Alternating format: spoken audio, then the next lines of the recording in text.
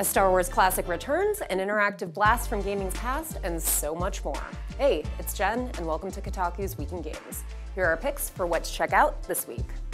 Passing By, A Tailwind Journey is a 2D platformer with low-poly papercraft vibes. In this whimsical world of floating isles, you play as Curly, a young balloonist who's tasked with delivering a mysterious letter. And frankly, not enough games let you play as a young balloonist. You'll solve puzzles on each island while managing your resources to survive. There's a lot more to games than just button mashing and battle passes. Case in point, Llamasoft, the Jeff Minter story, is a collection of 42 classic titles across 8 platforms from one of Britain's most influential game designers.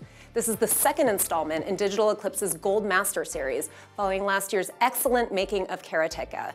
Llamasoft is an interactive documentary featuring interviews, archival footage, and other supplemental materials to contextualize Minter's games and offer a fuller portrait of their creator.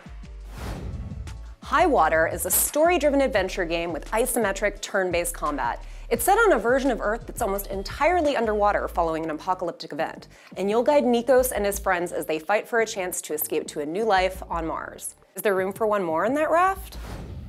2004 is so back, baby.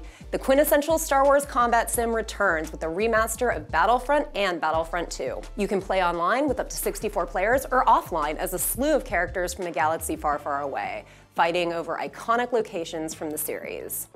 That'll do it for this week. Which games are you looking forward to trying out? Let us know in the comments below, and for more gaming coverage, be sure to check out Kotaku.com.